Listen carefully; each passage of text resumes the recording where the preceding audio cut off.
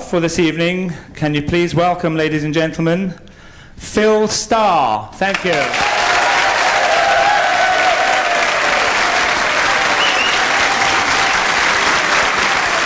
Thank you.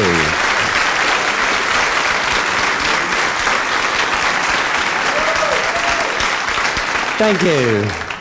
Very unusually, I've just been in the pub down the road. And, no, just as I walked in the door, you know, you do like to be kind to people that are on their own, and there was this very handsome-looking young boy sat at a table, all on his own, looking terribly depressed. So I sort of popped up to him and I said, you're looking very sort of down in the mouth. He said, I'm terribly lonely. So I said, well, will you have a drink? He said, I'll have a double brandy. I said, no wonder you're fucking lonely.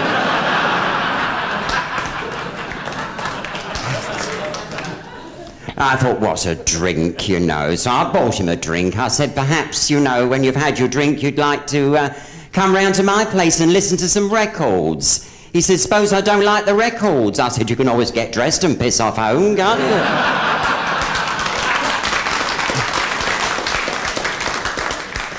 You know, it was most unusual, though, because while I was stood at the bar, because obviously he'd gone by then, and a nun walked in.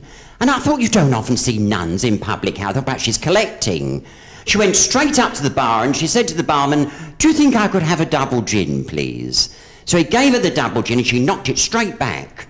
She said, I think I'll have a refill. Well, by the time she'd had 14, I was curious. So I said, excuse me, Mary Magdalene. I said, it's very unusual to see a lady of your calling knocking back those gins like you've been. Oh, she said, they're for medicinal purposes.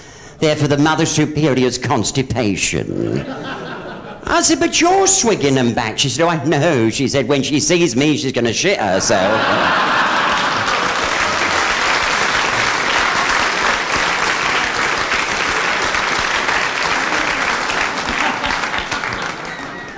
You know, there's a very nice little Irish fella stood at the bar. We got chatting and he said, excuse me a moment. He said, I'm just going to go over to that girl on her own and see if I can buy her a drink. So he went over to the tables, this girl sat all on her own, and he said, excuse me, madam. He said, but could I be buying you a drink? So she said, well, now let's put our cards on the table straight away, Paddy. She said, I don't like to accept drinks under false pretences. She said, I'm a lesbian. He said, oh, no. He said, what's a lesbian? So she said, well, you see that blonde girl at the end of the bar with the big knockers? I'd like to take her home and strip her off, throw her on the bed and make mad, passionate love to her. He said, good God, I must be a lesbian as well.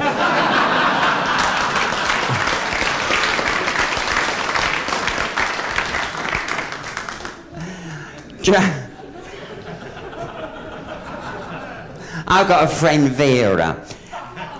Oh, she's lovely, Vera.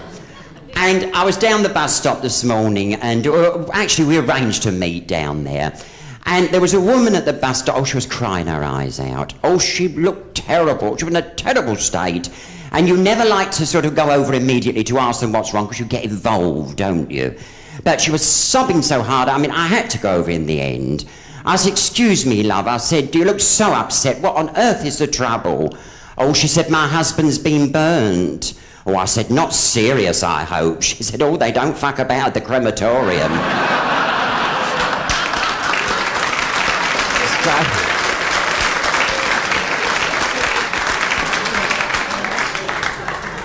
I wished I'd asked now. And of course, I'm talking to Vera, and you know what it's like in these sort of bus shelters. There were dozens of people waiting for the bus. And unfortunately, poor Vera, she passed wind. Well, it echoed round this bus shelter.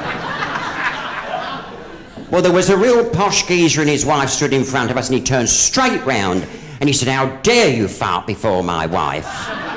Oh, what? I'm sorry, we never knew it was her turn.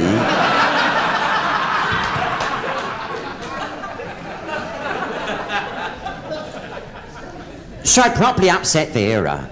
So I said, don't worry about it, love. I said, I tell you what, when we get down to town, we'll do a bit of shopping. I said, we'll pop in for a meal, go into the pictures for a couple of hours, it'll cheer you up. We got in the pictures eventually. Oh, it was a beautiful film. And halfway through the film, I noticed this fella came in and sat next to Vera. 10 minutes later, she's digging me in the ribs. She said, Phil, that fella next to me's playing with himself. I said, well, ignore him. She said, I can't, he's using my hand.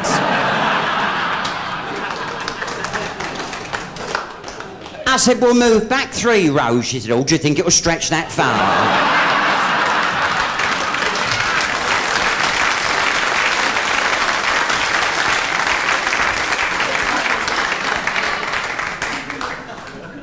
Because Vera's a good sport, you know. She's the type you can go on holiday with, you know. Last year we went to Spain. I didn't like it very much. But where we went, you know, hardly anybody ever spoke English, and I noticed everybody kept saying to me, buenas noches, and I didn't know what they were talking about. So I was in this bar on this particular evening. I said to the barman, I said, excuse me, I said, what's all this buenas noches business? So he said, well, it's Spanish for good night. So I said, oh, that's how stupid of me. So on our way back from the bar that night, back to the hotel, I saw this fella walking towards me, so I thought, oh, be friendly, you know. So I said, buenas noches. He said, piss off, you Spanish bastard, you.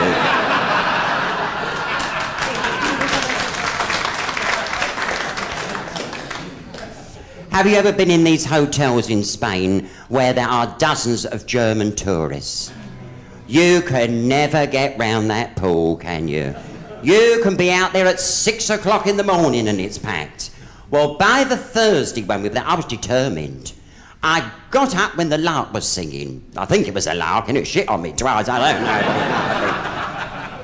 And I sat by that pool all on my own. Well, eventually it filled up. Well, I noticed stood next to me was this very, very attractive German fellow. I mean, he was good looking in the briefest of briefs, posing on the side, you know. I thought, well, I'm not looking, I had a quick shufty. And he sort of poked me with his toe, you see. So he said, you are English? I said, oh, you're terribly observant. So I said, yes, I am. So he said, I am German. So I said, yes, I had a feeling you might be. And he said, and we're very athletic. So I thought, I'm going to get a demonstration here. I know I am. Sure enough, he went up on the high diving board, jackknifed into the water, did 16 lengths of the bath, flicked out on the side. He said, how was that? I said, you've seen nothing yet. I thought, I'm not letting the British down.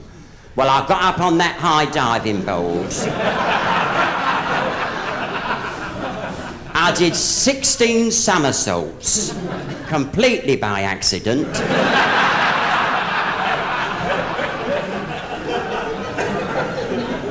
Well, I did 32 lengths of that bath underwater. Come out on the side, I said, follow that, Fritz. He said, that is wonderful, honey, and where on earth did you learn to do 32 lengths of the bath and all underwater? I said, I used to be a prostitute in Venice and the police are so hot out there.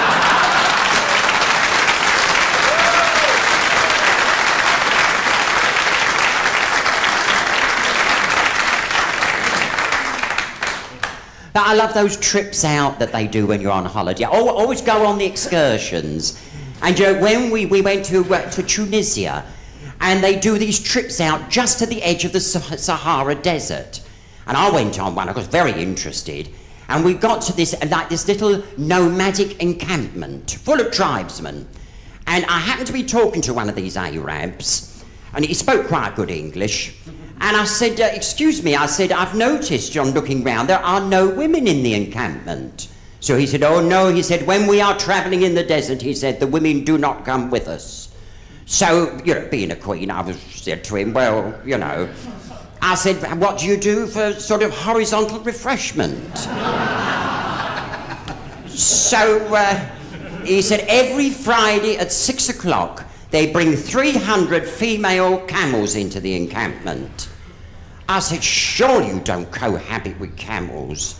He said, well, needs must in the desert, you know, when there is nothing else. Well, just that I looked at my watch, and it was almost 6 o'clock.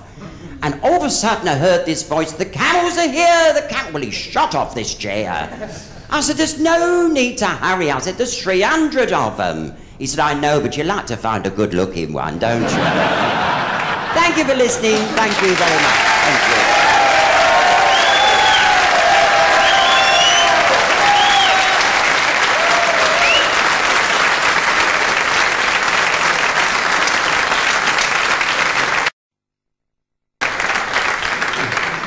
Ladies and gentlemen, can you welcome Dockyard Doris?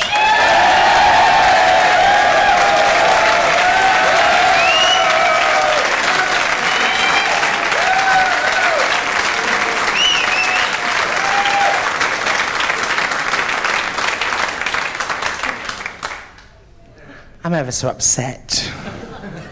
I thought I'd come down to Brighton for a couple of days and upset. But it's Fergie, you see. She's upset me. She said to me, Granny, she said, I'm very worried about my body. I said, what do you mean, Ferg? She said, well, she said, my bosoms aren't very big.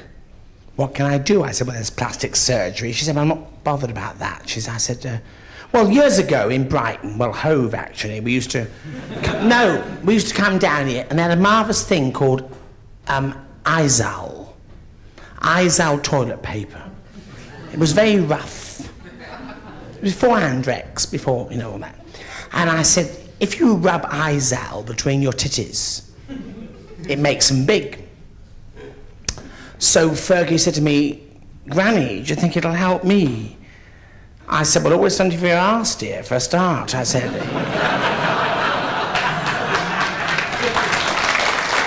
No. You see, the whole family, I can say it now because I'm amongst friends, but the whole family's peculiar. There's Princess Anne, she lives in that Gatcombe Park, 42,000 acres, with all the animals. Queen Mother was round there about 5 weeks ago having a cup of tea. Little boy, Anne's youngest, young Mark, been watching all the animals in the farm. And they always say out of the mouths of babes and sucklings.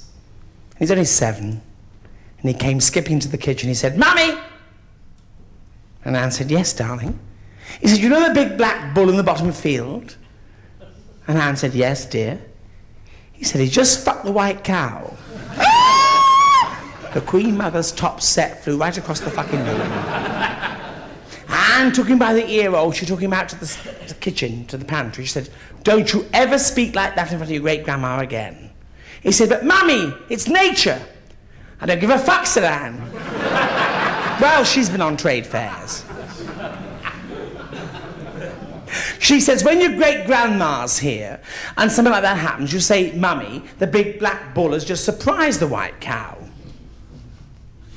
Well, 15 minutes later, they pumped the Queen Mother's cushion up.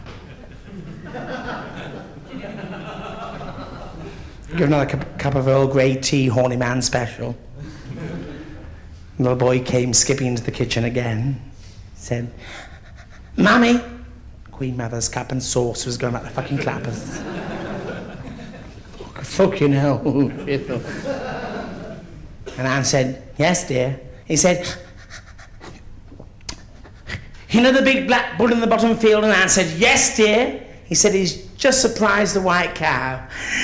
Has he, said Anne. He said, yes, he just fucked the brown one, which I think's scary. You think about it. I mean, the whole family's peculiar.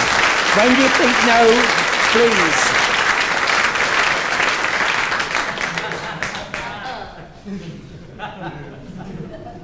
About a week ago, Her Majesty was driving back from Goodwood races with Fergie in the coach. Open landau, like you get at Blackpool, you know, when you're being camp, you know. You've all done it, you know, you've all started thinking, fuck up, you know. And they're sat there in the open landau, and they get to Windsor Great Park, and it's a big park, Windsor Great Park, full of trees and bushes.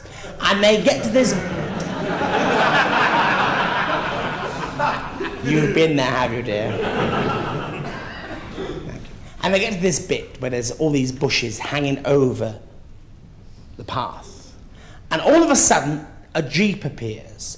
And it's not been in the papers yet, but I can tell you as your friends. There were 4 men in this jeep. with balaclava helmets, jungle greens, and big heavy boots. Like the Vauxhall Tavern on a bad night.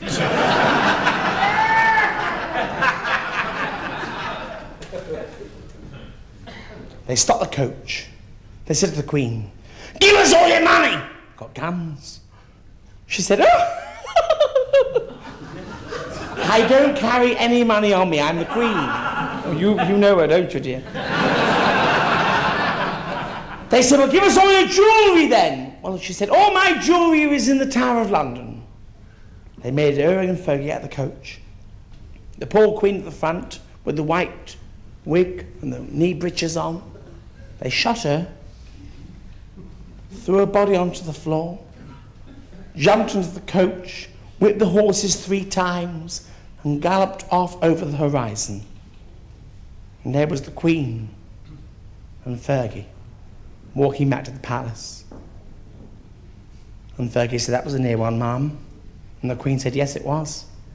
And she said, "But Fergie, weren't you wearing a string of pearls that was bought for you for your 21st birthday?" And Fergie said, "I was, Mum.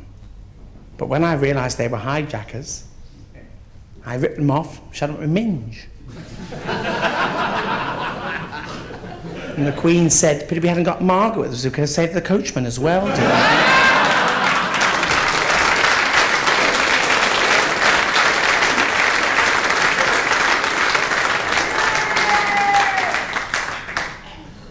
I'm very upset because, I'm sorry, one of my corgis has died. He wasn't one of these flash corgis you see round Brighton.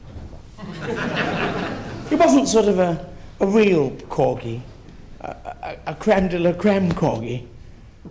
He was a little English mongrel corgi from the East End. Black patch on one eye. No tail, no teeth. He wouldn't bite you, but he'd give you a nasty suck occasionally. Deaf, castrated, answered to the name of Lucky. No, it's all very well you being a dog, but being a deaf dog's no good, is it? Some bugger shouts din-dins. You don't hear anything and don't get anything. Someone said to me, "Mum, get yourself down to Harrods. They've got a sale on." So I went to Harrods when they closed the shop one afternoon about 5:30. I went to the pet department. Sorry. And I bought this doggy death aid for my little Lucky. £492 it cost me. I took it back to Clarence House. I strapped the batteries under his chest. I put the hearing aid in his ear. And ladies and gentlemen, for the first time in that doggy's life, it could hear. And it heard the dog next door barking, and his little stump, because they don't have tails. His little stump was going like the clappers.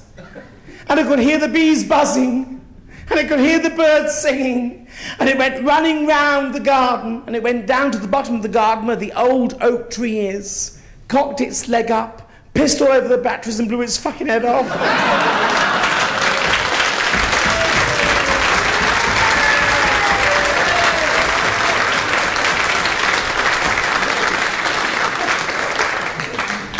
I said, "Don't upset yourself." No, you mustn't. Get yourself out and get another animal. So we went to another pet shop. And the sad thing is, it's a medical fact. One stutterer will start another stutterer off. And the geezer in the pet shop, he stuttered. And I was all in a quiver, and I said, "Good morning, sir. I'd like to buy an animal, please." He said, "Certainly, madam.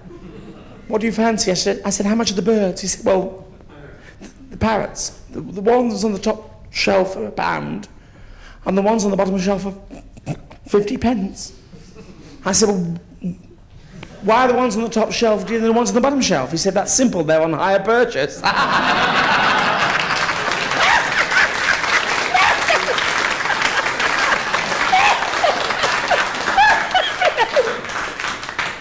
I said, but can they talk? And the bell said, I fucking lot better than you can, Mrs. For a start. I did that now. They're very happy. But I'm very lucky. I've got my family. Even though the hat is... Even though the hat is falling off my head. No. I'm very lucky. Bless them. I went to Holland the other week. Lovely people, the Hollanders. Queen Mother went there in a Rolls Royce. And in Holland, they have very narrow streets. We were driving down a little narrow street, and I was the aide de camp. Aide de camp. Not aide de camp, thank you. As the Queen Mother sat there, you know, waving. And then down the same street came this other Rolls Royce. And it was Queen Juliana of the Netherlands. Her Royal Highness. Queen Juliana of the Netherlands. And the car stopped about an inch away from each other. And the Dutch driver got out and said, "Move back, please, quickly." And the English driver said, "I'm sorry, I can't." The Dutch driver said, "Excuse me, move back, please. I have a VIP." And the English driver said, "So have I." The Dutch driver said, "I have Queen Juliana of the Netherlands in here." And the English driver opened the back door and said, "What do you think? I've got a bag of fucking shit in the back here, dear. Now open the fucking door and move out of the way. See you again. Bye-bye."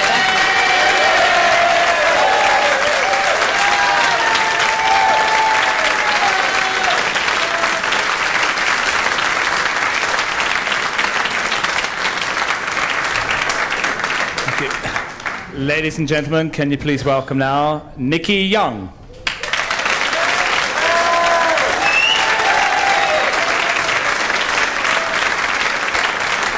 Well, thank you so much. I must say that coming from Scotland, from a small village in Fife called Achtermachty, we didn't have a lot of television, didn't have a lot of entertainment, but I did have 17 sisters. Daddy said, in fact, if we'd had another one, we could have had an indoor golf course. And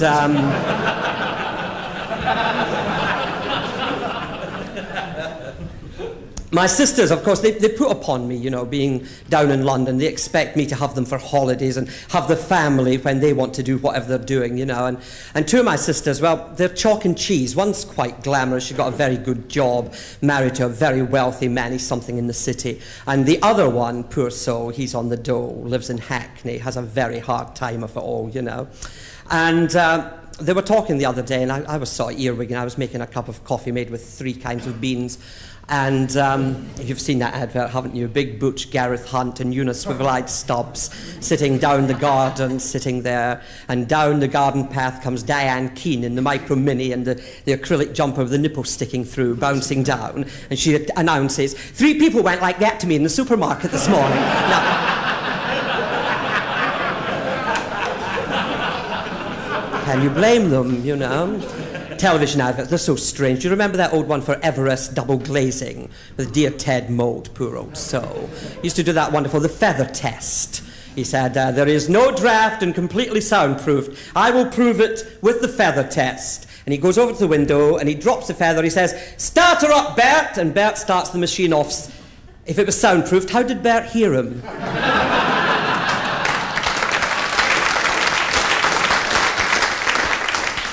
But my 2 sisters, I was saying, I was making the coffee and I could hear them chatting away, and the one said, "Oh, darling," she said, "I envy you." She said, "Yes, I can understand that."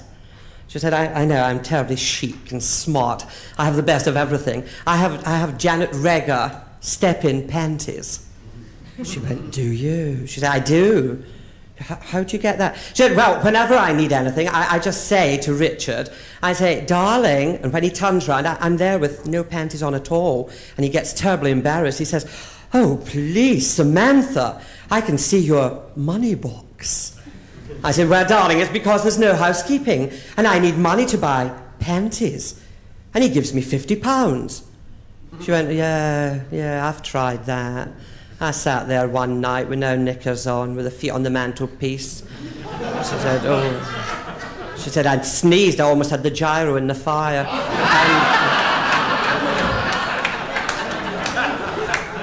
She said, we were watching Coronation Street, and suddenly something happened. Bette Lynch sort of bent over and he went, oh, look at them bleeding tits, look at those. bugger me, girl, you've got no f***ing drawers on. I said, no, I can't afford to buy drawers with the money you give me. He said, well, there's 50p, buy a comb and tidy yourself up.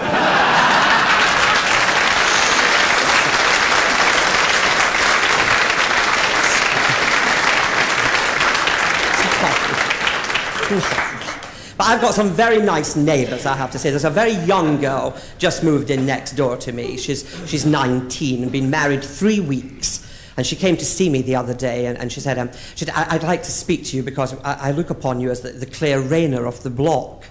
I was a bit annoyed about that because I, don't wear wings. And can you imagine? Now, it's quite a while ago, it's a few months ago now, we were in America, I don't want to be flash, but we were in New York, and we were watching the telly. Now the ads there, they advertise absolutely everything. In the middle of a cookery programme, suddenly some woman will come on and say, I have no pain anymore from hemorrhoids. And I thought, ooh, that's distasteful. And I said to the guy I was with, I said, thank God we don't have anything like that in Britain. We get back to this country, there's Claire Rayner doing those adverts for those sanitary towels. I thought, only in Britain can they use a woman that hasn't fucking needed them for 20 years.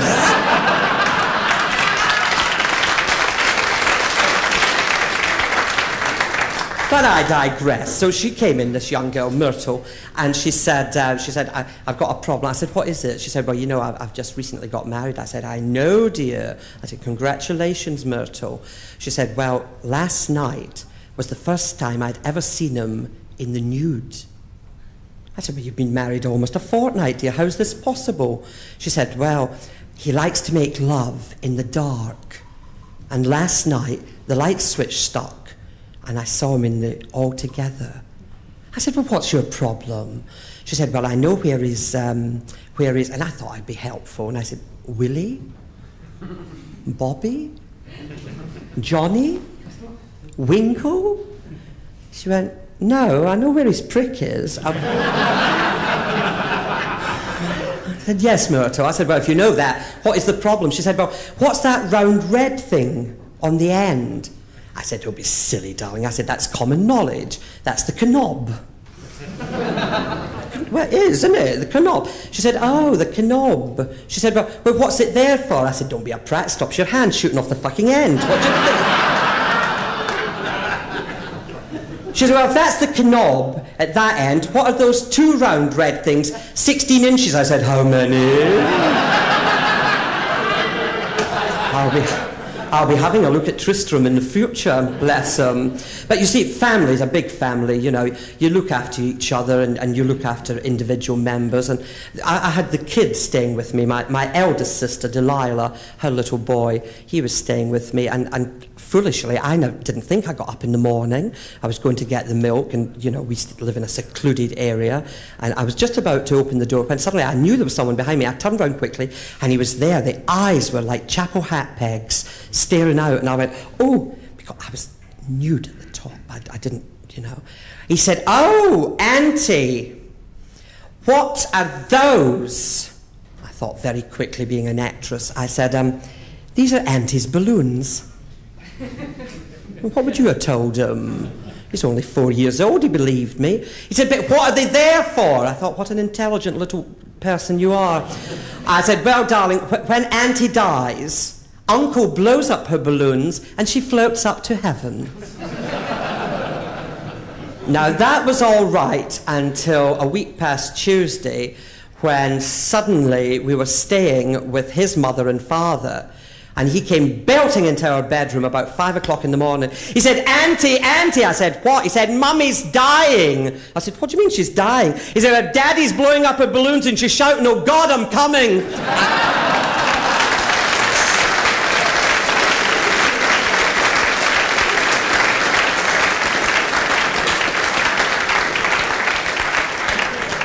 These two Jewish women meet after quite some time. They hadn't seen each other for a while. And the one said to the other, she said, Miriam, you look wonderful. She said, oh, Rebecca, please, I feel great. And Rebecca, have I got news for you? Miriam, what is it? She said, do you remember Harvey Goldstone? She said, oi, do I remember Harvey Goldstone? We used to dance to Lou Preger and the band at the Hammersmith Palais, of course. He's back in town. Back from America. From America. How do you know? He phoned me up. I went dancing with him last Tuesday. And he's still dancing. Oi, dance is a dream. That boy is wonderful. He could be Fred Astaire. Oh, wonderful. She said, and? She said, well, after that he took me for a meal. We had a little drink in one of these new wine bars. Why, was it swinging? And then he took me home. And that's when it happened. You don't know? Yes. No sooner did I get in, he ripped my clothes off, threw me across the bed, and ravished me. He had carnival knowledge of my body. She went, oh, she said, what's the matter? She looked worried. I said, I am worried. Of course I'm worried. Why? I'm going dancing with him on Tuesday. Do you think I should cancel? No! Wear old clothes.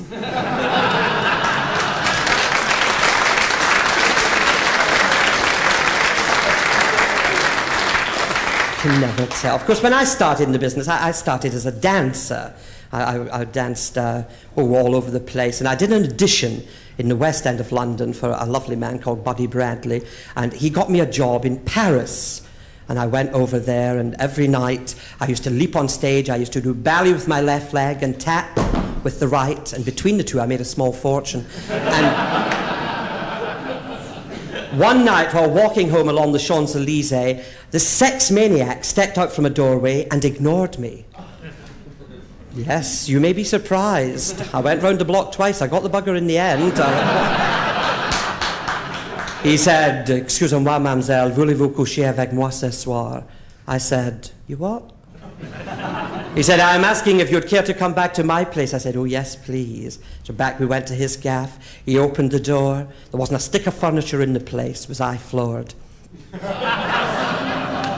He opened the door into his lounge. It was furnished in early French crepe. He said, chérie, chérie, chérie.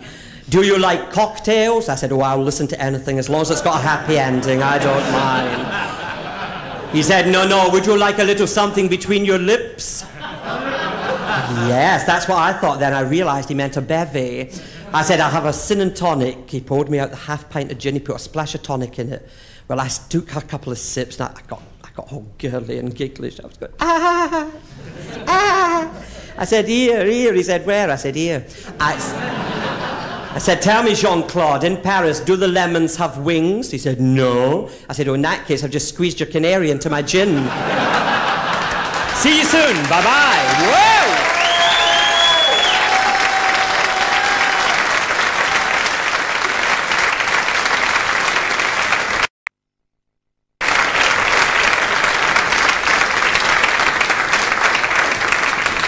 Ladies and gentlemen, can you welcome now Kevin Peters.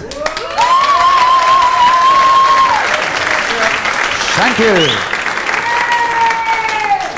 Oh, listen, I'd like to ask you all a personal question. I hope you don't mind, because I'm going to ask anyway, but you know, you have to ask. How many of you can remember losing your virginity? Me! Please, no one's that silly. Listen, I'm going to tell you. I can remember losing my virginity like it was yesterday, because I was only young at the time, so it shows you it wasn't that long ago.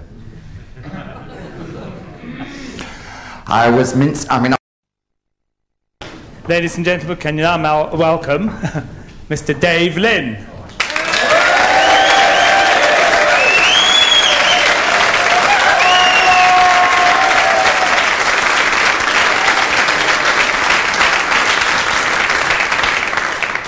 Hello.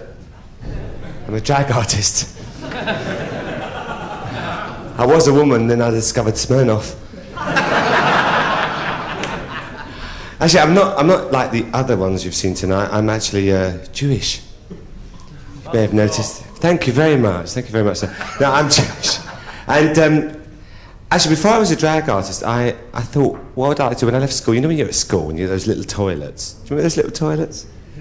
Yeah? I went back, chickens. I went back to look and I thought, what would I like to be? And I thought, I'd like to be a prostitute. You know, lay on my back and make money. And I went to Greece, because I thought that's where they made KY. And, oh, for those of you who just tuned in, this is KYTV slipping into your show. No, I was a prostitute, and I was in France, because I thought, well, eventually I'm going to become a star and have my name up in big French letters. And, no, actually, there's a new Jewish condom out at the moment. It's got ink in the end, so if you can't come, you can write.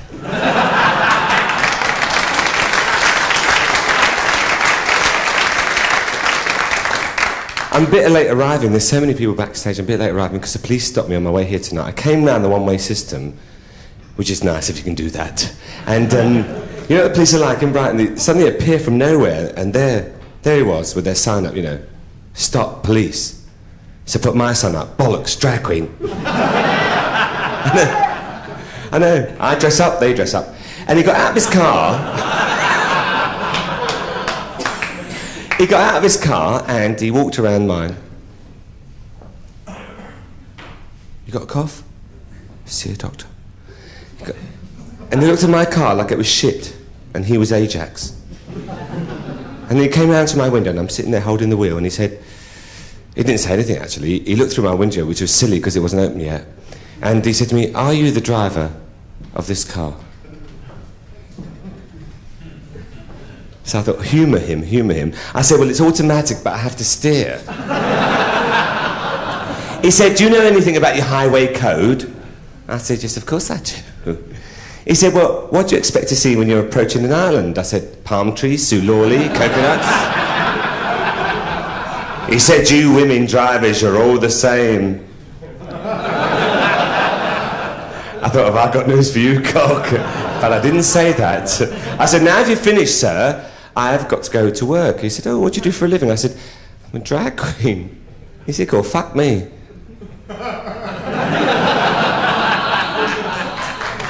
He said, "You look so much like a woman, all you need is a prat." I said, "Well, now that I've found you, where's the pavilion in Brighton?"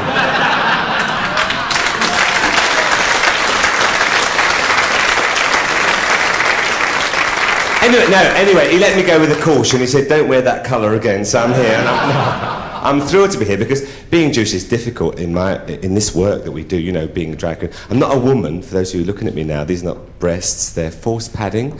I've tucked my 9 inches away tonight to let them record this. That's what I said. But my mother's here tonight, and I feel very close to her. She's a Jewish woman. Jewish women do not talk. They sort of go, "Hello."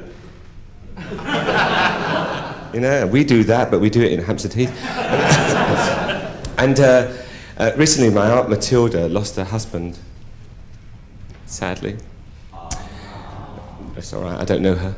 And she had him cremated, and she was standing there at the graveside with his ashes in her hand.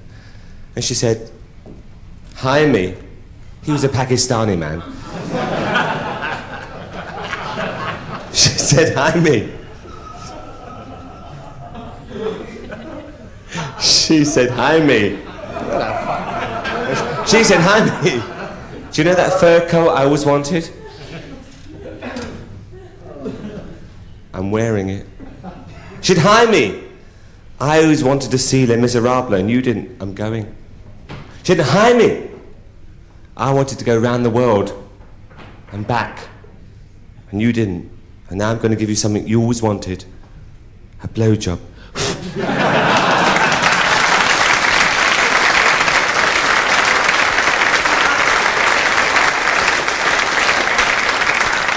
I think being Jewish is difficult because being a prostitute, when I was a prostitute before I did this for a living, because I'm a drag artist now, it was difficult because no, you have to train, don't you, to be a prostitute? No, there's a woman there who knows what I'm talking about. And you have to practice, you know. And they teach you like this: see anything you like? The first 2 guys nicked the bedspread.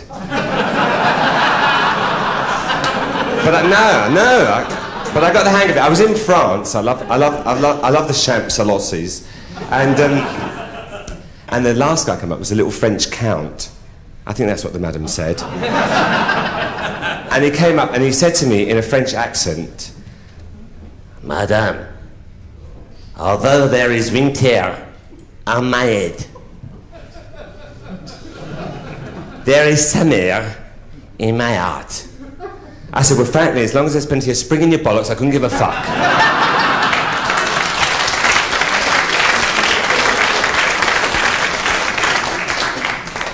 I'm still doing this. Are you hot? You take your jacket off, love. Try deodorant? Yes, yes. Got your sandwiches, have you? It's Mandy. He said to me, Madame, I would like you to do something very special for me. I said, well, usually, love, it's 25 francs, but if you want something special, it's 30. He said, I would like you to sprinkle some water on my body. Oh, I said, all right. I've done Lego. So I went, I got a bucket with water, and I went, sprinkle, sprinkle. He went, oh, mon Dieu, the rain. I said, all right. Oh. What you fancy now? He said, Madame, I wonder if you could blow on me. I said, now you're talking our language. No, he didn't want that. So I went, sprinkle, sprinkle. He went, oh, sacre bleu, the wind.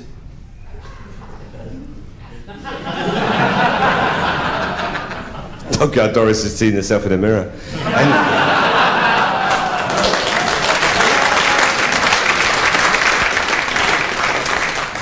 And he said, Madame.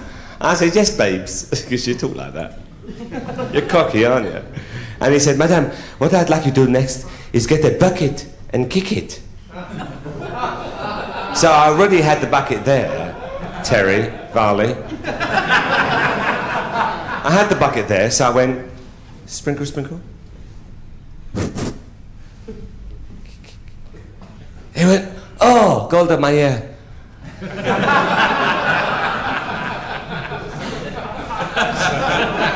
The rain, the wind, the thunder. I said, what do you want now? He said, oh, Madame, could you do one more thing for me? Could you reach the light switch and switch it? Could you reach the light switch? That was Dockyard Doris. Her Vespa had just taken off. I wonder if you could reach the light switch and switch it on and if. I said, on and if? He said, yes, on and off. So I went, sexily, sprinkle, sprinkle. Kick, kick. Switch, switch. He went, oh, mon Dieu, the rain, the wind, the thunder, the lightning, the rain, the wind, the thunder, the lightning. I said, you fancy a fuck? He said, what, in this weather?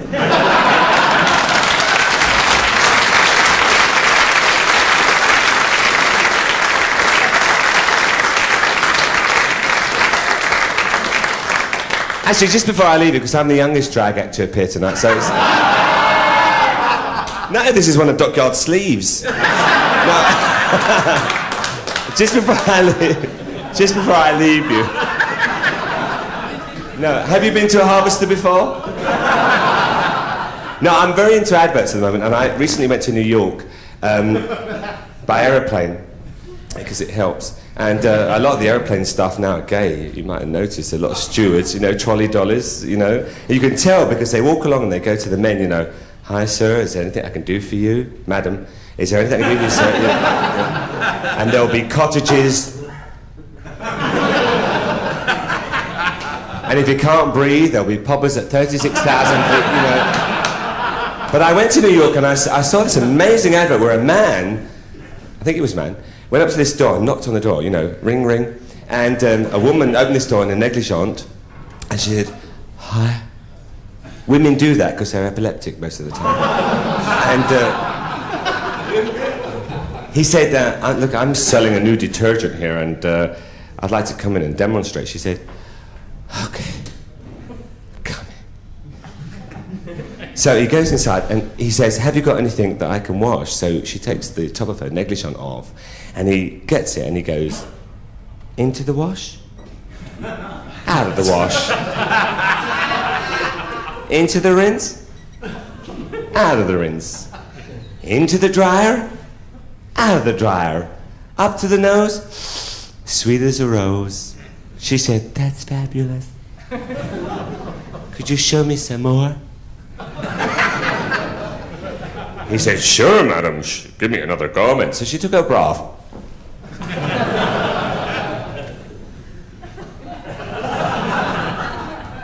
He got the bra and he went, into the wash, out of the wash, into the rinse, out of the rinse, into the dryer, out of the dryer, up to the nose, sweet as a rose. She said, that's boner.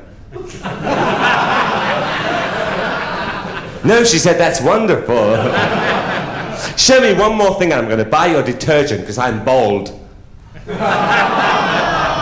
wash said not, but bald got it clean. So she took her knickers off.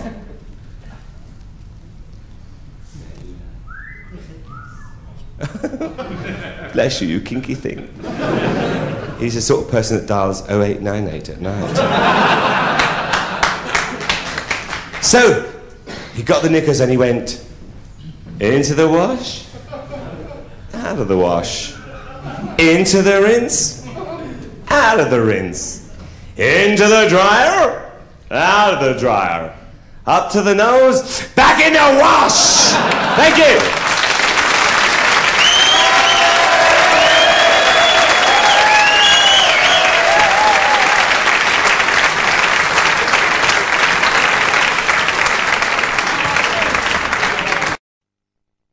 Ladies and gentlemen, can you now welcome back, please, Pip Morgan as Mrs Shufflewick.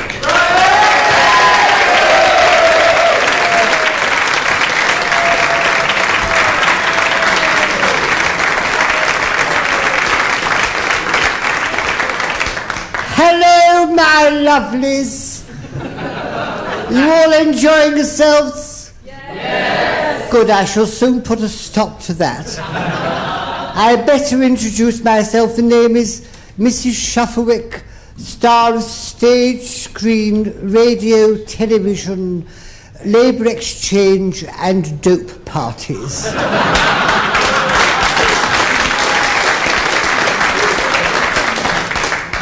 Part-time topless waitress at the Frog and Nightgown in the Balls Pond Road. And formerly known on the British Music Hall as Poppy Tupper and her educated sheepdog.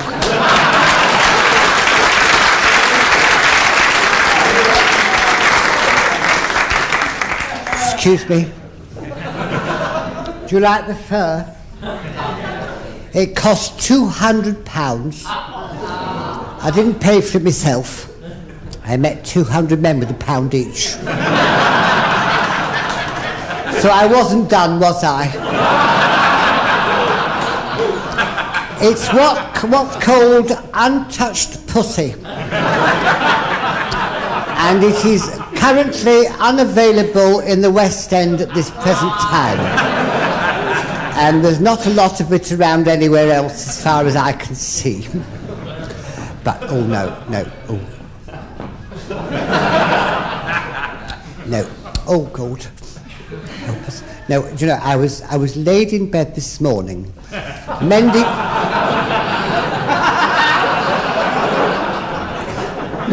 a puncture. I had a blowout. No, not a blow-through, a blowout. I shall never buy those rubber guns again, I can tell you. And I had one of my hot flushes. Oh, what do I have them? Do you have them? I have to blow down my blouses on buses. Oh, God. Yes. And I thought, no, the only one thing for it, Gladys, slip into something loose and go down to the local. Now, my local... Oh, you'd like my local. You don't know it. No, of course you wouldn't know my local. It's called the Cock and Comfort.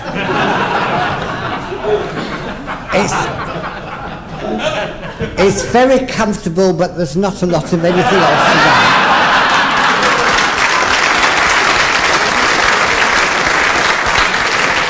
No, and I got myself in there and I thought, oh God, give me a large brandy and I'll put my head between the landlord's knees for 2 minutes and I And do you know, I was sat sitting there, but minding me, not a care in the world. And one of my neighbours came in. Oh, poor cow. Oh, poor cow. She was all sad and forlorn. I thought, oh God, whatever's happened. I said, Alice, called Alice Pokeworthy. I said, no, excuse me. I said, what's ever happened? I said, she was crying, you see. She said, I've lost my husband. I said, what, he left you, what? And she said, no, he's passed away. I said, oh, what was he? Oh, well, you know. She said, it was Sunday morning, she said. And I was doing the dinner, and I said to him, will you go down the garden?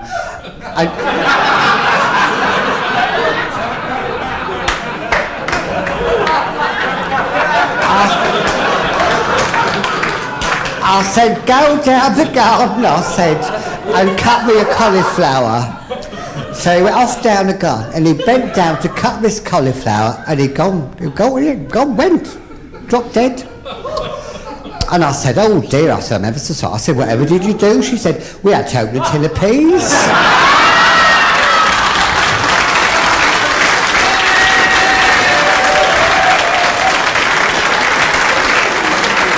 No.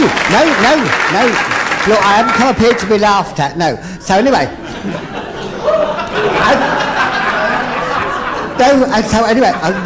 And then, you know, I was there, and always funny things happen in pubs, because I was in there a few days ago in the Cock, and I was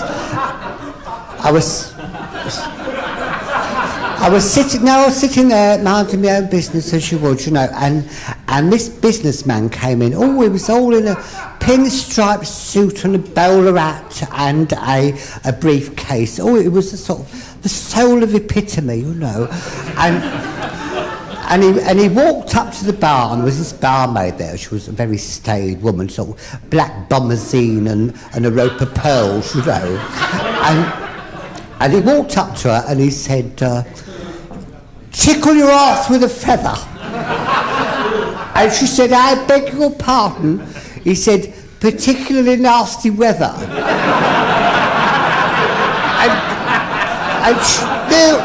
She said, I'm sorry, I misconstrued what you said, you see. And so he got a large whiskey, and he went and pissed off and sat down. And this little Irishman came out of the corner and went over to him. He said, excuse me, sir. He said, did I hear you right? You said to that barmaid woman, tickle your ass with a feather, and not particularly nice.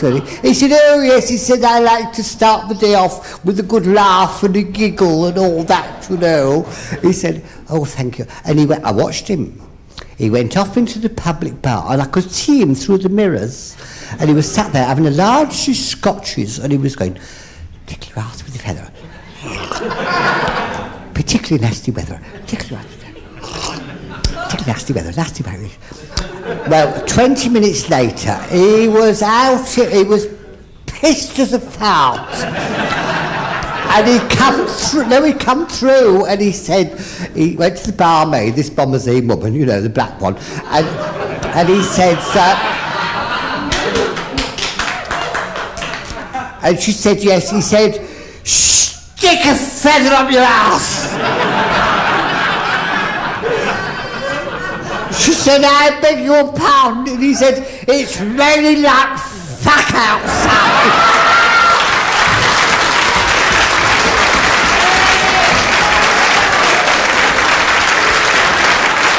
No. Mind you, I'm ever so pleased. I've just had a letter from my young son, Ernie. I'm ever so delighted. No, he's been detained to give Her Majesty pleasure. So she must think something of him. Mind, he's like his father, whoever he was. And I was eating chips at the time. But my another lady friend of mine, she was in there, it's a while ago now, and she was sort of, got a face, oh God, it was, well, she'd been watching Dave Lynn, actually. And I said, what's the matter, girl? She said, I don't know. She said, it's my dog. She said, it's died. I said, what that means? She said, it's 45 years, man, she old fucking thing it was. Anyway. And she said, I don't know what to do, I'm lost. I said, get yourself another pet. She said, I don't think I could take to another dog. I said, well, you'd have to have a dog. I said, get yourself something else. I said, well, nice budgerigar. I said, you have someone to talk to in the evenings. So she went down the pet shop and she went in. She said, yes, I'd like a budgerigar. And he said, well, yes, madam. He said, we've got these nice canary ones. She said, not to be confused with the canary birds from the Canary Islands. He said, very nice. And she said, how much are they? Fuck off. How much are they? She says, well, they're £45. She said, parcel up, I'll take it. He said, excuse me. He said, but you've got to have a cage. She said, how much is that? He said, that's £37.50. Excuse me. So she said, she said, wrap them up, I'll take them. And she's going out the door, and she's turned around, she said, it can talk, can it? He said, get it home, it'll never stop. Oh, it'll never stop talking. And she's back next morning, she said, that budgerigar I bought, she hadn't said a word. He said, well, it wants a bit of interest, doesn't it? He said, buy it a mirror. So he said, buy a mirror so it can look at itself and think it's another bird and have something to talk about, you know. Back the next morning, she hadn't said a word. He said, well, buy a ladder. So it can run up and down the ladder, look in the mirror and run back. He said, then it'll start talking. She said, how much is that? She said, £3.50. She said, I can't really afford it, but I'll have it. So she got this well, she was back the next day. She said, look, it hadn't said a word. He said, well, how about a trapeze? It can swing across the cage, backwards and forwards, run up and down the ladder, look in the mirror, you know, and it'd be lovely. And she said, oh, God, how much? He said, £2.50. Back next morning, she did nothing. He said, well, how about a bell? Hang the bell over the mirror. It can swing across, backwards and forwards on the trapeze, run up and down the ladder, you know, look in the mirror, talk to itself, ring the bell. We done talk then, well, you've had it. Well, I won't bore you because it went on for months. I mean, the cage was like fucking Bertram Mills Circus. And she went back and one morning and she said, that budgerigar, she said, you sold me, she said, it's dead. He said, oh, never. Oh, my God. She said, no, it's dead. Oh, he said, I'm sorry. He said, did it speak? Oh, she said, yes. Just before it went. It opened one eye, looked up at me and said, don't they sell no fucking birdseed down that pet shop?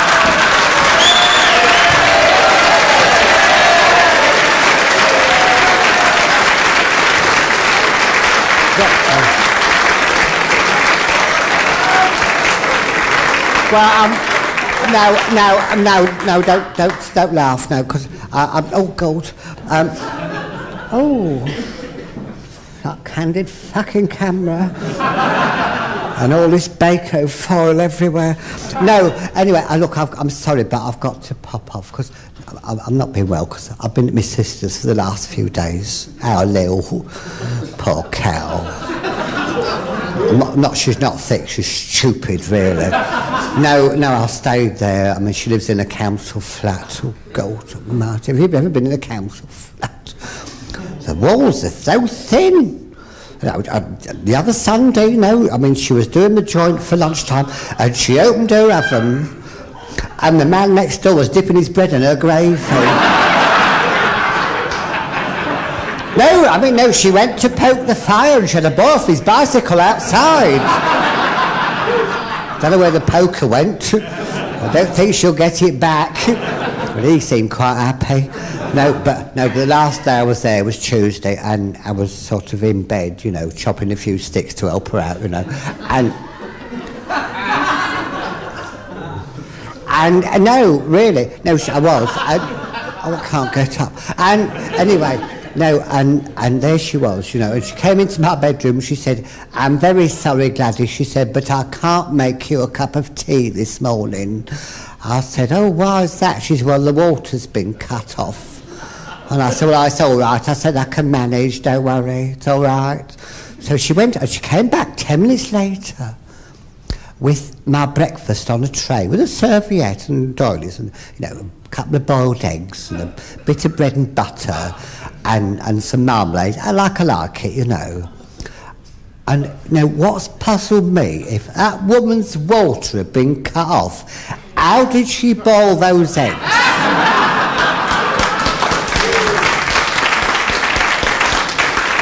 And all I can say finally is, thank God I didn't have them fucking poached.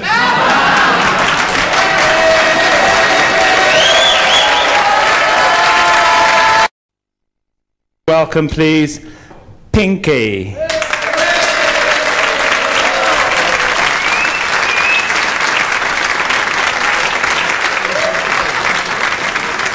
Good evening, ladies and gentlemen. Welcome to Pinkie International Airways, the airline to the stars, such as Jim Reeves, Glenn Miller, and Buddy Holly, to name a few. All doors are now being locked, and they are being pointed out to you now, so there is no escape. Please don't open any doors or windows, as there is a danger of getting sucked out. Sorry. Should you have need of oxygen, we have masks like these to use. Simply put it over your nose and mouth, imagining your best friend is sitting on your face. And rim in the manner demonstrated. If you feel faint, place your head between your legs. If you can't get it between your own legs, stick it between Pinkie's, and she will be very grateful. If we go down on water, life jackets are available. To inflate, pull on your red knob. Or better still, pull on the person next to you's red knob. You can top up the air by using this mouthpiece.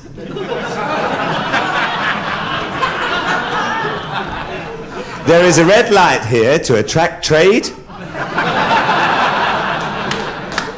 and a whistle here to attract passing sailors, policemen, or anyone else in uniform. Sick bags are available from your stewardess. To use, open the bag fully, bring the head back, then thrust forward in a rapid motion, covering your nose and mouth. Then throw up. Once finished throwing up, hand the bag back to the stewardess Pinkie, and she will dispose of its contents.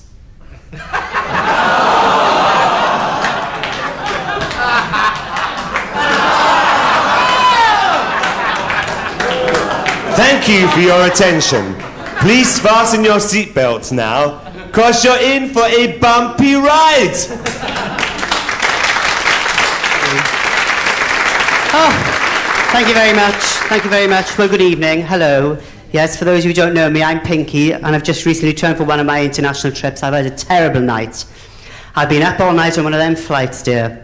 I can't tell you what it was. You know what it was like? You're going through the aircraft, so there I was doing the air hostess chant, you know, tea or coffee, coffee, coffee, there you go. Chicken or fish, fish, fish, there you go. And this fella's pressing his call bell. He said to me, "Excuse me, stewardess." I said, "Yes, sir?"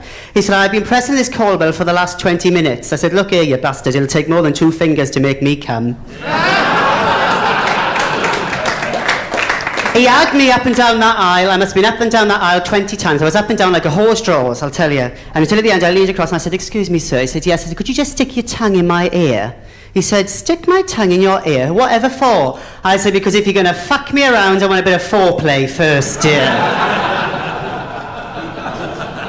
But we had a terrible moment on there. There I was, dear, down the back, serving up.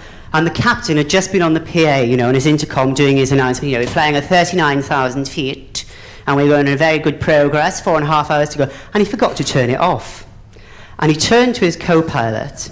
And all of a sudden he said, do you know what, Roger? He said, when I get to that hotel, I'm going to have a shit-shaven shower. Then I'm going to get hold of that pink stewardess bitch down the back. I'm going to rip her knickers off and shag her till tomorrow morning. Well, I thought, oh my God, I went darting up the aisle. Woof! I was like solar bud on heat, dear. All of a sudden, I get to the front of the cabin, and this old woman had left her walking stick out, and I went flying, arse over tit. And she said, oh, you've no need to rush, love. He's going to have a shave, shit, and shower before he gets to you.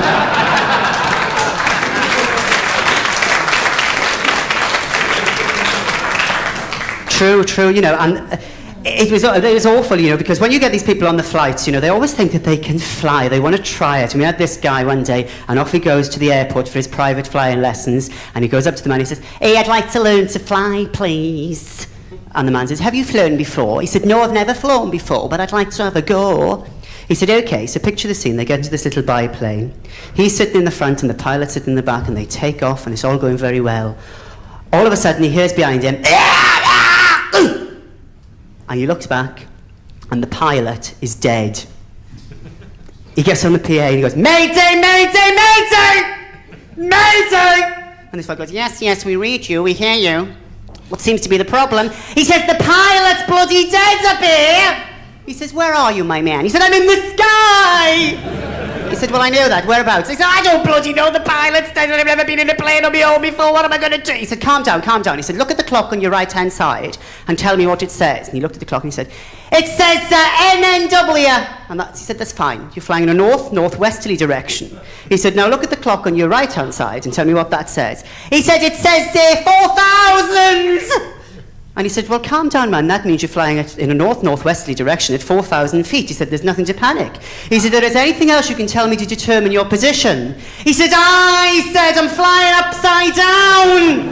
He said, how do you know? He said, because I've shit myself and it's coming out the back of me collar.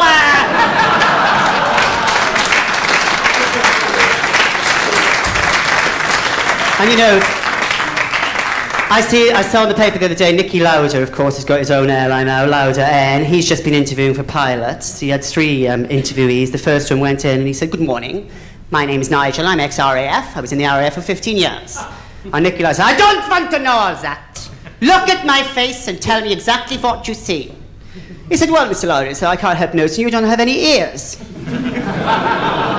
said, next, don't call us, we'll call you, thank you. Out he goes. Next one comes in. He says, hi, my name's Brad. I used to fly for Pan Am Airways. I don't want to know a lot. Look at my face and tell me exactly what you see. He said, well, I can't help noticing, Mr. Lauder, that you haven't got any ears. Next! Don't call us! We'll call you! Third walks in. He goes, top of the morning to you, Mr. Lauder. My name's Paddy and I used to work for Aer Lingus. He said, never mind all that. He said, look at my face and tell me exactly what you see. He said, well, I can't help noticing, Mr. Lauder, are you wearing contact lenses, sir? He says, very good, man. Why do you think I wear contact lenses? He's because you've got no fucking ears to hold your glasses up with.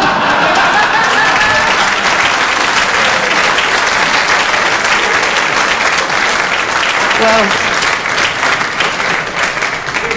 I do like a bit of a holiday myself, and me and my husband, Di, of course, we come from the valleys, as you can tell. They do call me the vamp from the valleys, by the way. And we went to Las Vegas, we went gambling. We were walking down the road the other day in Merthyr Tydfil, and we saw one of our neighbours coming up to us, and he went, good morning. Di said, good morning. He said, I haven't seen you for a while. And he went, no, we've been on holidays. He said, where have you been, Di? Went, we've been to Las Vegas. He said, you've been where? Las Vegas, gambling. Me and Pink, we've been gambling in Las Vegas. He said, that's marvellous. He said, did you win anything? Win anything, he said? He said, I won £50. He said, £50? Yeah, he said, but this man behind me, professional gambler, was going, let it ride. So I let it ride. He said, what happened? I won £500. He said, £500, that's mad, I'd have paid for you and Pink's holiday. I know, but this bugger behind me, let it ride. I let it ride. He said, I won £5,000. He said, you won oh, that's marvellous. He said, what have you done with the money? He said, no, this man behind me now. Let it ride. Let the ball ride. So I let it ride. He said, won £50,000. He said, 50,000? I can't believe it. He said, yes. He kept going, let it rise, and more so, I won £500,000. He said, £500,000, that is incredible. He said, I hope you took the money. He said, no, in behind now. Let it rise, he's saying. So let it rise. He said, what happened? He said, what happened? It's terrible when you get your trade stuck in your throat. He said, won £1 million. He said, you won £1 million, fantastic. He said, you didn't gamble the rest of it. He said, I said, you're going, let it rise. He said, what happened? £2 million, lost a lot of it. He said, what? He said, I lost every bloody penny. He said, all because of that man behind you saying, let it ride. I said, yeah, I lost every penny, I've got nothing. He said, if that had been me, and he'd have been saying that to me, he said, I grabbed all of that bugger, and I would have bitten his bollocks off. He said, yes, I'm on the second one at the moment. Thank you very much.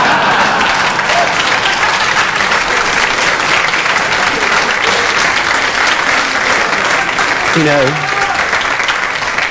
And whilst we were on our holidays, we thought we'd have a little cruise. We went on the QE2. We did hit the sandbag. Actually, I call this my QE2 dress, because it's roll on, roll off, and it's full of dead semen. Anyway, cut that. But we did manage to go on a little cruise, and we got shipwrecked. Anyway, we could all get washed up on the shore there, you see. And along shipwrecked with us, there was an Englishman, a Scotsman, and an Irishman. And the cannibal chief grabbed hold of us, and he said, right, he said, I want you all to sing me a song about a dog. If you can't sing a song about a dog, that's it. He said, fine. So the Englishman sat off first, and he says, how much is that doggy in the window? He says, very good, on you go. He said to the Scotsman, he said, right, I want you to sing me a song. And the Scotsman, Daddy wouldn't buy me a bow wow. Very good. He said to the Irishman, your turn. And the Irishman went, strangers in the night, exchanging glances. He said, that's not about a dog. He said, aye, it is. Scooby-Dooby-Doo. Thank you very much.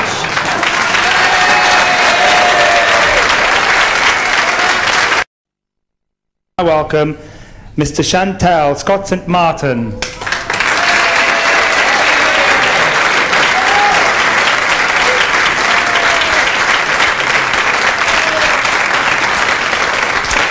Well, here we are, dear. Here we are. Now, I knew I was coming here, actually, this evening because I had this awful dream last night. Well, it was a nightmare, actually, because Maisie was in it.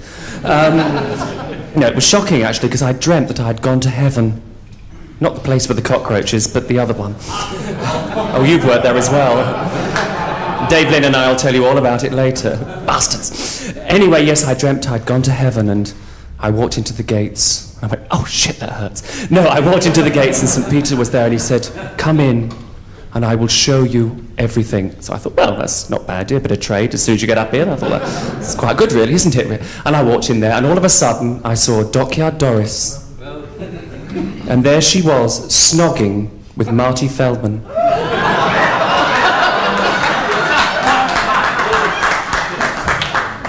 And I said, what is this, St. Peter? He said, well, you see, now when Dockyard was alive, she was a very, very naughty girl, and this is her punishment now. So we walked a little further along, and I saw Dave Lynn, and he was snogging with Quasimodo. And I said, but St. Peter, what is this? What can this be? Because I'm a classical actress, you see. What can this be? Said now when Dave Lynn was alive, she was a very, very naughty girl, and this is her punishment. And we walked along a little bit further, and I saw Maisie Trollette snogging with Tom Cruise. And I said, hang about, girl. Said there must be something wrong here. Dockyard, I said, why? Why was Maisie such a wonderful, wonderful person when she was on this earth? She said, no, but Tom Cruise was a right bastard.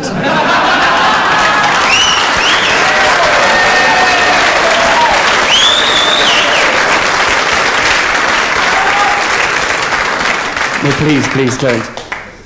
No, actually, I'm just recovering. I've just been on holiday, actually. I went on holiday with Dockyard and Maisie this year. I knew it was going to be bad as soon as we started because the boyfriend booked the tickets. Virgin Airways. Who the fuck wants to go on an airways that doesn't go the whole way? When I sat at 69, I thought, this can't be bad, this is all right. Get there, we're trolling along the beach. Or as Miss M. Anyone remember Miss M? Bless her. Anyway, yes, well actually no, we were on the beach and Dockyard was sunbathing and Greenpeace rescued her. And... thank you, Colin.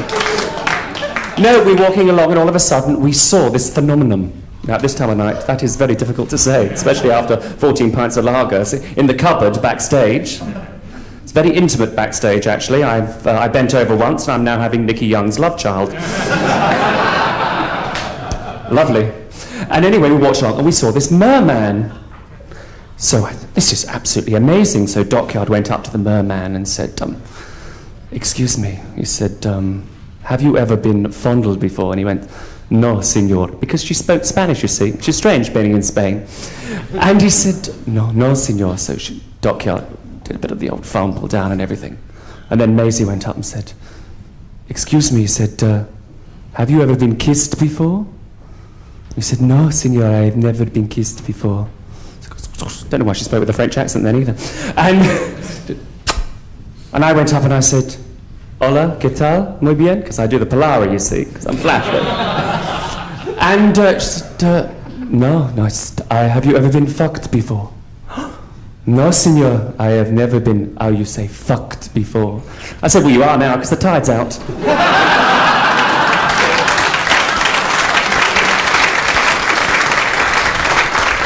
Then, of course, it got bad to worse, because I had to go, we were all on the plane together, and the embarrassing thing happened. I'm sure some of you, I know Terry Varley's had the same situation, as I can see her sitting over there with the glasses reflecting in the lights there. And she's not wearing the earrings that I bought her last year, so I'm not speaking to her. And, of course, the embarrassing thing happened when we get to the old customs men. Bastards. We get there, they open the case, and what is there but the vibrator? Madam, you obviously know what I'm talking about. She went, oh, it's talking about me. No, it was the vibrator lying there. I was as cool as a cucumber, pardon the pun, Terry. And I looked straight in the guy's wait for it. I looked straight in the guy's eyes and I just said, yes, and I still can't find out how to work the oven with it yet. Bless her, dear. Anyway, moving right along, the other holiday I went with a straight man. I know. Bless them, I don't mind. Their sex life revolts me, but I don't care. We went to Amsterdam. Of course, he starts getting horny. So he decides he's going to go to a brothel. So he walks into the brothel and they get guilders, isn't it, they have over there? Speak to me, people. I won't bite. Might give you a nasty suck, but I won't bite. Guilders, yes. So he goes in there and he says, I have one guilder. He says, what can you do? He said, well, nothing. He said, have you got anything else? She said, all right, well, I've got two guilders. She said, well, follow me upstairs. They go upstairs to room 22, puts him in the room, everything's fine. Closes the door, madam goes downstairs, and all there is in there is a chicken. So he looks around and he thinks, well, two guilders, I mean, you can't really grumble about this. So in the end, gets down and does the business with the chicken. A week later, he's passing this very same brothel and walks past and he goes, well, I'm feeling a bit horny again. I think I better pop in again. So he goes and he says, I've only got one guilder. Honestly, I only have the one guilder. She says, well, I suppose maybe we can do something for you. If you'd like to follow me upstairs, we go to room 32. You can't miss it. It's the room above number 22. Goes upstairs. Closes the door. The room is full of smoke. All you can see is an old man bending over, looking down a hole. Maisie isn't in this gag, actually, before we go any further. And he thinks, well, let's have a look. So he looks down this hole, and all he can see are 14 nuns abusing themselves with candles. And he looked nice slings for me, and I went, oh, yes, what would you like? And he said, oh, I like very much you do 69. I said, you can fuck off if you think I'm cooking at this time of night. Then, of course, Maisie, she doesn't like this to be known, but Maisie was on the game with me as well, of course. And she was in next door in the room, and I overheard, because, you know, if you put a glass to the wall, it's true, if you do it at Rowland House anyway. 21 St George's Terrace. As Lily says, the rooms are so damp they keep otters as pets. So that's a plug for you, Maisie, all right, dear. Anyway, she's there and I can hear her, and she says, oh yeah. She does all the Polari, you see. She's watched too many of those movies, the cult movies. She says, oh yeah, wouldn't you like to put one finger inside me? And this guy says, well, yeah, okay, fine. Wouldn't you like to put another finger inside me? He goes, yes, okay, fine. He says, wouldn't you like to put one hand inside me? Well, yeah, that's fine, yeah, fine. Puts one hand. He said, wouldn't you like to put the other hand inside me? He said, yes, fine. So he puts the hand inside. He said, Maisie said, now, clap. He says, I can't. She said, yes, I'm tight, aren't I?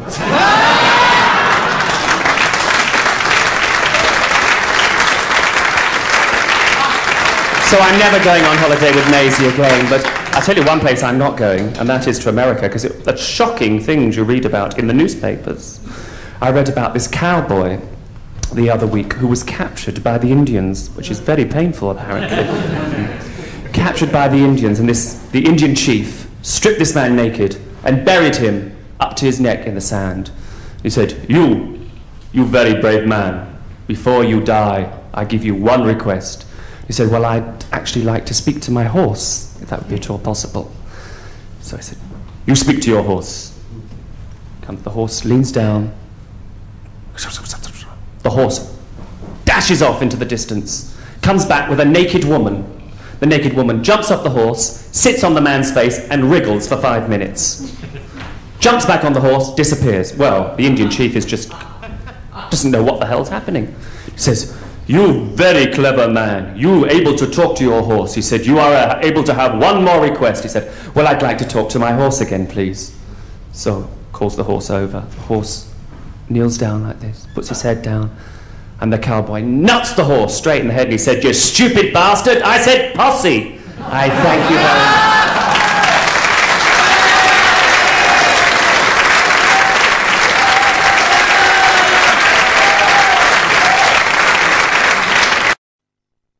Ladies and gentlemen, can you welcome Maisie Trollette?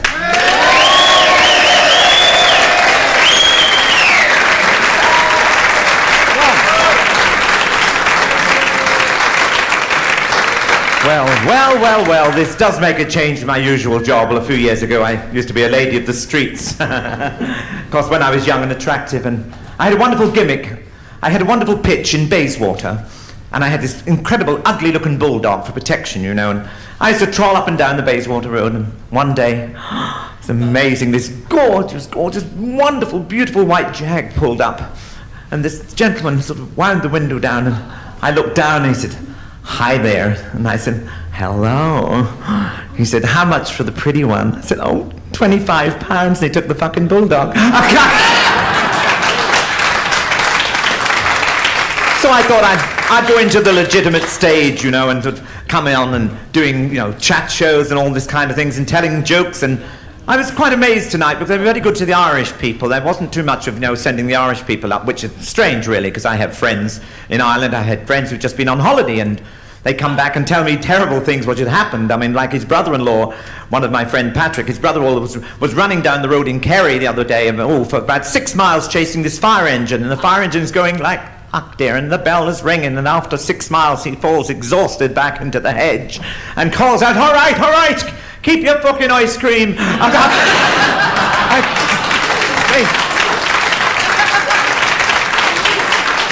And they go on about the Irishman, about, did you hear about the Irish flasher who put his raincoat on back to front and got fucked? I mean, these are the kind of things that you think you want to say when you're doing a church convention. And the Jewish joke's always about, there's always Golda and her friend walking through Golda's Green, going through this beautiful, beautiful park, and all of a sudden the flasher jumps out, opens the map, whoosh, and Golda said, oh, Rachel, did you see that? She said, such beautiful lining.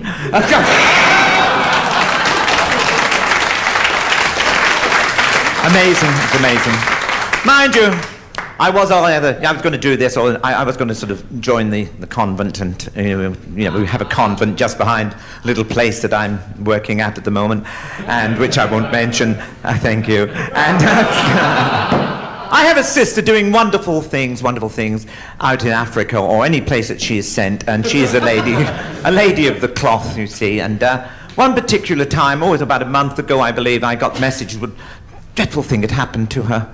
She'd been out there looking after these little children and doing wonderful things, and she realised after 3 weeks she had not bathed. And she looked up to the heavens and she said, Lord, direct me to some place where I can wash my body so I am clean for you to behold me when I pray. And sure enough, she couldn't believe it, because she just parted all these jungle bushes, and there was this beautiful waterfall and this pool, and she thought, thank you, Lord. And she dropped all the habit, and there she is, quite a young girl, my younger sister, but still beautiful firm breasts and a lovely tight,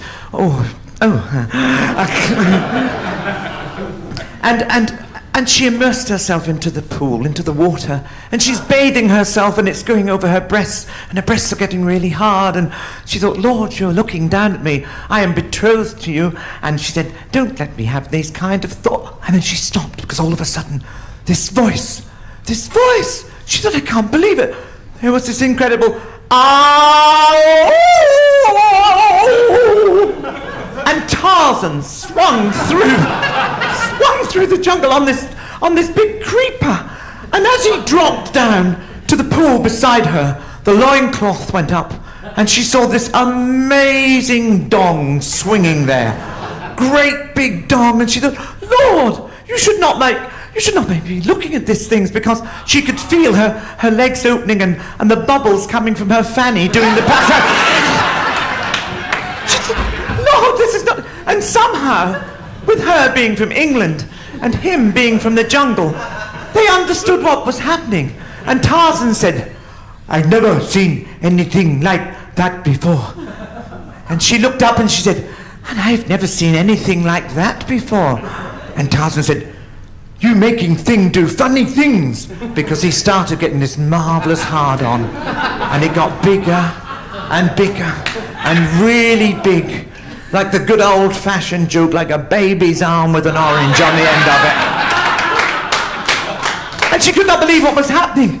And she said, Tarzan, with that big thing being stiff, what do you do to get rid of the stiffness? Tarzan said, Tarzan, get big thing and go over to tree in the forest with the big hole and put big thing in the hole and boom, backwards and forwards. And after a while, the thing goes all limp. She gets out of the pool, the water dripping all over her body. She stands up near this palm tree. She opens her legs and she said, Tarzan, this must be the will of God. She said, because never again do you have to put the big thing in the hole to get rid of the swelling. You can put that in here.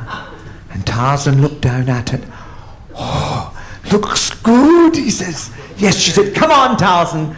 She couldn't believe her eyes. With this, he turned round. He ran about 50 yards away from her. She said, Tarzan, Tarzan. And then all of a sudden he stopped. And he whipped off the loincloth. Now, can you imagine 14 inches of dong coming towards you? Big and thick and really heavy. And her legs are opening, and as I said before, the fanny's doing the paso doble and really, and it's getting nearer this marvellous 14-inch dick with the, look at the babies, and then she gets near, and just as he gets near to her, he stops and he gets up his right foot and he goes, pow! And he kicks her right in the prat, right?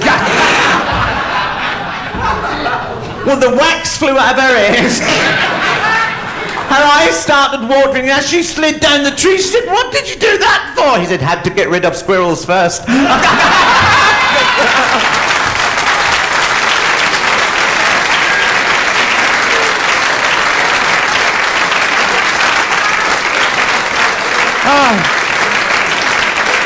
I suppose, yes, thank you. I suppose these are the kinds of things what happen these days. I mean, and parking, you all know what parking's like in Brighton. This happened, my sister rang me the other day. She said, Maisie dear, she said, the parking problem. She said, you know that naff calf, she said, just outside the bungalow?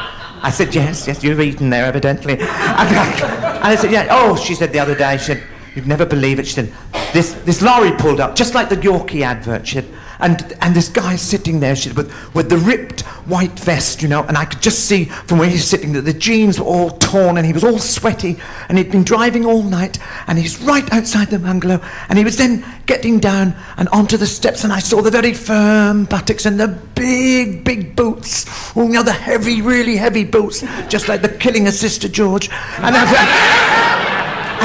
and he's getting down, and I thought, oh, he's going into that dreadful cafe to eat when I have such beautiful food here. And she's hanging out of the window, you see, and she's got this negligee on, a beautiful white negligee that I bought her with a great big black fur around the bottom to keep her neck warm. And she's hanging out, and the negligee was just open enough so that sort of one breast was resting on the windowsill and the other one was there. And as he got out, she called, "Cooey! Cooey!" And he went, "What's that? Me?" He said, "Cooey, come here." And he came across, and the muscles were rippling, and there was all the oil and dirt on him. He said, "You want me?" She said, "Oh, yes." She said, "Don't go in there." She said, "Lots of people have got food poisoning." She said, "Come in here." She said, "Come round to the back." She said, "Go upstairs and have a nice shower. Put on a nice dressing gown, and I'll cook you a gorgeous breakfast." And by this time, you see, the breasts were really hanging up. In fact, she had a blue tit on one of them, and that's... It wasn't that cold, by the way. And it was, and he said, "You mean to go?" She said, yes, come along." So he went round the back, he went upstairs. He thought, "Oh, I'm on a good thing here, you know, I could smell the bacon crackling and the smell of the mushrooms and the fresh bread rolls, and he ate a good shower, and he came down with this white, beautiful toweling gown, and she could see he was getting excited because she had this big bulge here, and then he sat down, and he started eating the breakfast. She didn't, he said, "All right." He said, "Oh, it's wonderful, it's really lovely," you know, and she... And again, the breasts were open. He thought, "Oh, I'm in here." And she said, "You know, I'm being very naughty." She said, and she slid round next to him. She said, "I just noticed when the dressing gown opened that you're wearing Y fronts." He said, "Yeah, I am." Yes, she said, "That's a terrible fetish of mine." She said, "Do you mind if I slip my hand into the left and if I fondle your left ball while you're eating?" And he says, No. Well, by this time, the John Thomas is pressing into his belly button, you see. And he says, "This is wonderful." She slid her hand in, and she fondling his right ball, you see. And then she said, "Do you mind?" She said, "Also, if I get my right hand," she said, "and slip that in these Y fronts and fondle your other ball." He said, "Oh, no. He's on the fucking marmalade by now." He thought, "Oh, hurry up, let's get upstairs." And there he could feel her bouncing both his balls in her hands, and all of a sudden she went, pow! Bang, both his bollocks together. Well, again, you can tell where the marmalade went everywhere. And sausage, the egg come up, and he said, "Oh my God, what did you do that for?" She said, "Don't park outside my bungalow anymore."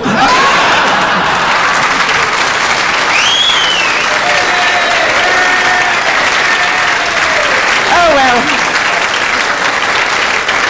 These kind of things can go on, and I've got a nice hot coffee sort of going through there, and I've had wonderful trips, as like Mr. Scott and Martyn and everyone when we could mention through there, and I've just been on holiday as well. I had a tour in the jungle, and there's wonderful things you see. I mean, animals always look after each other. There was one particular day I'd been on safari, and this great big elephant had evidently gone through this path and trod on a thorn, and this thorn went into this elephant's foot, and it was poison as it was going further and further, and this poor little elephant, a lady elephant, she was going, "Oh!" No, that was Tarzan. Well, he'd been riding on the elephant earlier, you see, and she sort of caught on very quickly. And anyway, the elephant then he said, I'm going to die. Well, you know that elephants are supposed to be frightened of mice, you see. And sure enough, this little mouse came and said, "Mrs. Elephant, if you can trust me," she said, "I can get that thorn out for you with my very, very sharp teeth. I can get this thorn out and you will live." And the elephant said, "Oh, anything, and anything. If you can do this for me, anything." So he lifts up the foot, and this dear little mouse gets his little sharp teeth, and she gets this round this thorn, and she pulls it out, and the elephant says, "Oh, that is wonderful. Thank you, Mr. Mouse." "Oh, that's all right, Miss Elephant," he says. "Now, what about the favour that you said I could have? Any favour?" So she said, "Yes, what would you like?" He said, "I'd like to fuck you." Well, all the rest of the animals have been watching this. I mean, you can just imagine, you see, with all these monkeys in the palm trees and everything else all around it, having hysterics. You could hear all this noise. She said, "You want to what?" He said, "Oh, yes, please." She said, "How on earth are you going to fuck me?" He said, "Well, I can run up your leg." He said, "If you lift your tail up, I can put one little claw in one side and one in the other, and then I can fuck you." Well, the poor elephant, she sort of tried to put the trunk over her mouth, so she was not going to laugh, you see, and so she said, "Okay, come on." So up goes the little elephant, all the way up the... no, the little mouse went up the elephant. Little mouse goes up, and the elephant lifts up her tail, and this little mouse goes, "Phew," and gets one in, and then, "Phew." And he's going away that. Well, these monkeys by this time are having hysterics. And then, "Look at that cheeky little bugger, look at that." He said, "Right." He said, "Come on, we'll have him off here." So they get hold of one of these bloody great coconuts, right? And they say, "Just about, watch this." And they aim this coconut and go, "Phew." Dreadful aim, went straight past the back of the elephant, smacked the elephant right behind the ear, and of course it hurt, didn't it, eh? She goes, "Oh!" And the little mouse looked round and she said, "Sorry, darling, I didn't know you were a virgin." Good night. Good night.